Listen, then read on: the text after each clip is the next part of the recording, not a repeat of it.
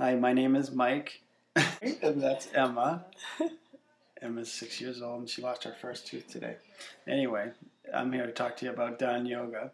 When I first started Dahn Yoga about 2 years ago, I was extremely stressed out, and I was looking for a way to recapture and re-experience some of that quiet time and that I experienced when I was a kid. And I can remember the first time trying some of these practices. I thought it was very strange, but I was open enough to try it, and I trusted it. And what Dahn Yoga has meant to me is it's changed my life incredibly. It's been 2 years. I haven't taken a pill of any kind, not an aspirin, not a Sudafed, not cough syrup, cold syrup, anything in over 2 years. I don't get headaches anymore. I'm much less anxious.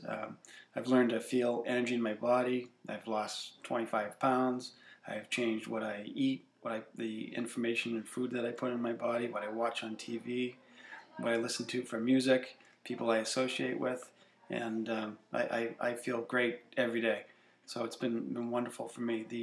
I think the big change for me was learning to re-inhabit my physical body, which I had become. I've always been athletic. I played, all kinds of sports and still do hockey, golf, rollerblading, mountain biking, and all those things. But it wasn't really until I started the Dahn Yoga practices that I really learned what inhabiting your physical body means and what that can do for you. And beginning to feel energy in my body for the first time, and energy in my hands, and energy in my chakras and in my Dahn is giving me a sense of peace, calmness.